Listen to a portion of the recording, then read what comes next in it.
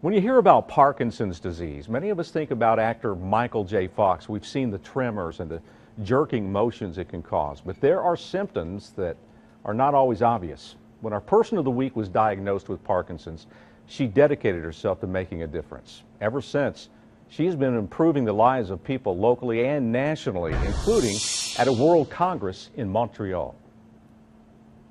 When it's time to go to work, Linda Morgan goes no farther than her living room. 4 hospitals we watch over. She's a pharmacist. The orders come across. It wasn't always this way. Probably the only thing I can do right now. But when it got too difficult to work at the pharmacy, things changed. It began with a phone call 7 years ago. I was given my diagnosis over the phone. So the physician called. It was a good day. It was in the morning. The kids were at school. It was Parkinson's disease. And so I answered the phone. I think all of us had an emotional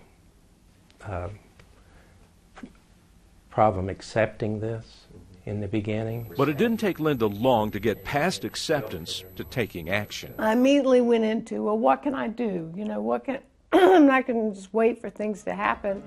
What can I do? We're ready and waiting in Canada. A few weeks ago, she was invited to speak to doctors, researchers, and patients at the World Parkinson Congress in Montreal. Because it is a unique opportunity to present who you are and what you do to the world community. For Linda, that means advocating for patient involvement in clinical research. This seems so ABC and so common sense, but see the patient as part of the process. She has been in a number of studies. She founded and took part in her first one only a month after being diagnosed. People not only in Asheville but all over the country call and email and ask for advice and support. It's a great program. In Asheville, she began a support group for people with Parkinson's, all with a lot of questions and not enough answers. Don't you go through a stage where it's like, how did this happen? What caused this? Dealing with symptoms other than tremors, some that can't always be seen, including depression. For Dudley Culp, it was almost unbearable. I mean, I was suicidal, and that's not who I am. I'm hanging out at home a lot. You know, I'd rather go out, but I don't want to go out. Just 2 members of a larger group that draws strength from each other. Keeping up with things and being on the cutting edge and knowing what's going on and then sharing all that if I can. Just wish I'd met Linda earlier. Would have been helpful and very beneficial for me to... Well, she doesn't give up, you know.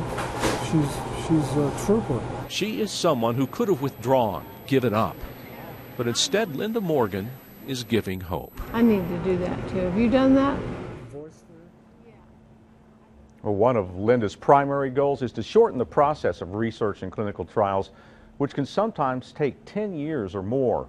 To learn more about Parkinson's, its symptoms, and the research, go to WLOS.com and click News Links.